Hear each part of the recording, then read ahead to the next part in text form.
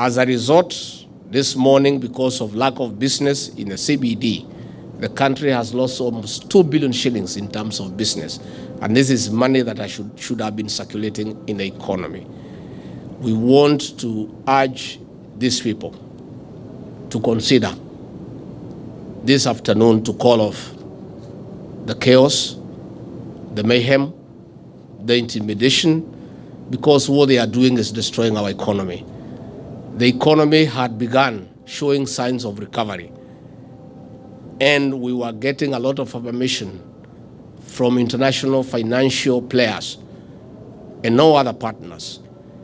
But the events that are being organized by the opposition is not good for business, it's not good for the economy, and we want to ask the organizers to consider this afternoon to call off the mayhem and the chaos so that those who did not open their businesses and shops can go back to work this afternoon.